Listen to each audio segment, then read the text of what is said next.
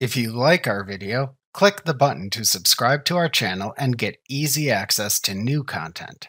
To see our full suite of ad-free video courses, instruction manuals, and quick reference guides, visit us at www.teachucomp.com. The New Document view in Acrobat Pro appears when you create a new document in Acrobat or when you open a new document tab using one of the tools from the All Tools tab. To create a new document in Acrobat Pro, click the Create button in the title bar to open the traditional New Document view and show the options for creating a new document in the document view. You can click a link at the center left side of the view and then make selections to the right of that to create a new document of the desired type. We'll examine all these new document variations in later lessons of this tutorial.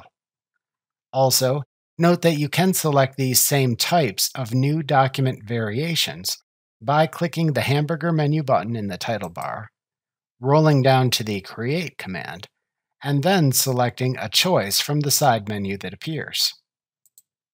In either location, you then follow the on-screen prompts to create a new document of the selected type if needed. Alternatively, as mentioned in the previous lesson titled the Acrobat Tools view, you can use an alternative way to create a new document tabbed window by selecting a tool from the All Tools Document tab if you opened the Tools view in a new tab.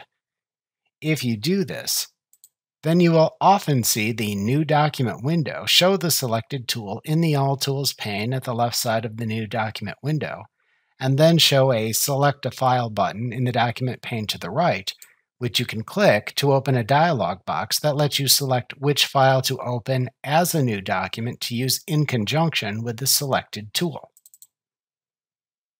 Alternatively, selecting some of the tools in the All Tools tab, like Generative Summary, simply open the dialog box immediately so you can select the document to then open in a new window. Remember to click the subscribe button to see more of our videos. See our full suite of courses, instruction manuals, and quick reference guides at www.teachucomp.com.